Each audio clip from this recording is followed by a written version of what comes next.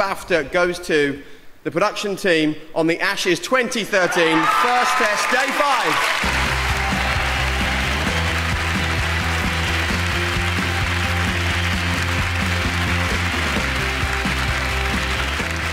5. Ladies and gentlemen, thank you so much. To the Academy, thank you so much. This is extraordinary.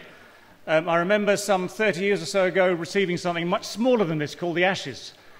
And no one noticed, because you hold that up above the Oval balcony and no one can see it for miles. But this is ironic, because we're back again celebrating the Ashes, celebrating national sport, celebrating triumphs. I, as someone who's been involved in the sport for a long, long time, am just so delighted, but especially for all these people around me, production staff, producers, directors, assistant producers, you name it. There's a team of about 90 or 100 come with us to every game. They are all enthusiasts, and they are the people who make us look good and you enjoy the sport. So thank you very, very much indeed. It's a fabulous pleasure. Thank you.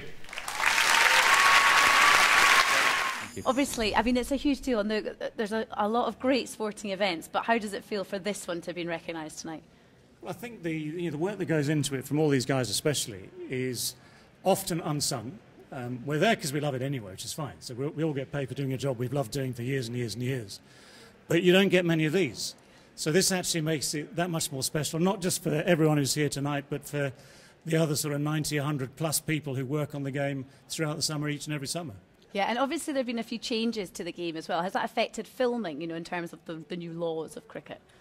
There's a lot of technology has been brought into the game to aid with umpiring decisions, and also with just enhancing the enjoyment for people at home. So it's one of those games that, while it's seen as quite traditional, it's actually been quite forward-thinking as well. Yeah, absolutely.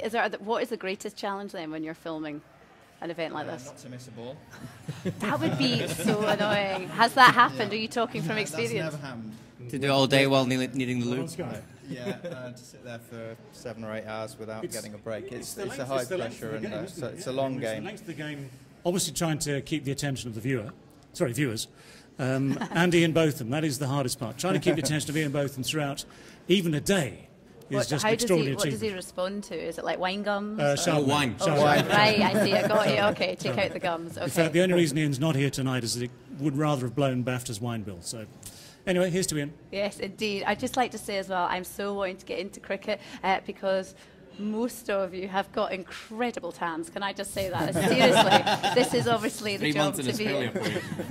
That's it. And congratulations. I hope you enjoy your evening. We will. Thank you very much. Here's to next year. Thanks very much.